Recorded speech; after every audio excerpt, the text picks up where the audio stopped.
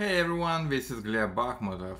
I have a page and the page has the following video, me saying a sentence. Hi there, I love writing end-to-end tests. One of the things I want to do today is I want to show how Chrome can do a speech-to-text transcription. So let's take this page and after it loads, let's set up the speech recognition.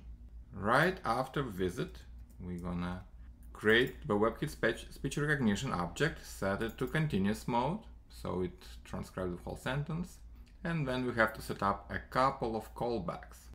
We'll start the recognition, and after we do start it, we can start the video. We'll start the video in a separate command by getting a video and calling the play. Now, this doesn't work correctly just yet.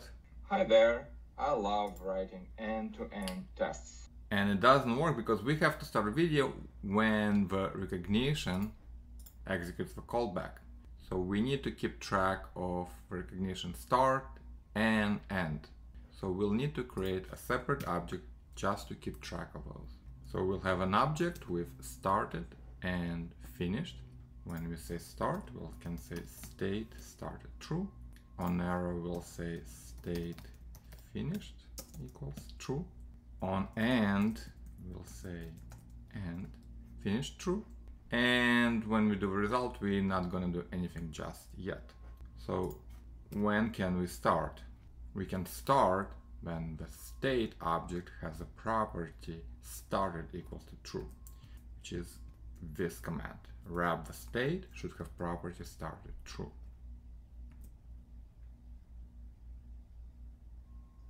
Hi there, I love writing end-to-end tests.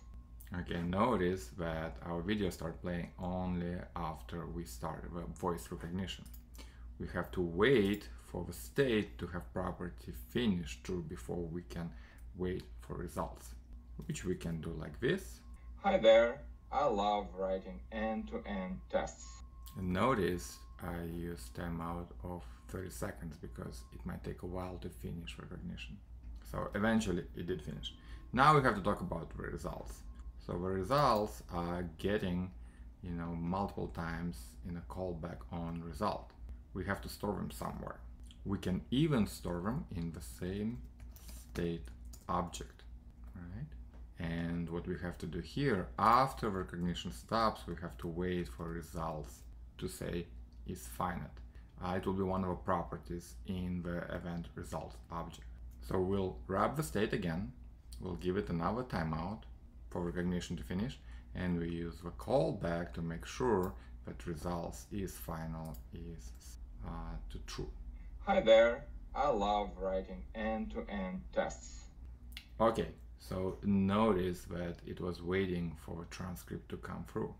We can see the transcript right here in the results object. Hi there, I love writing end-to-end test. Well, the transcription is not accurate. Sometimes it will confuse and first and thirst, for example.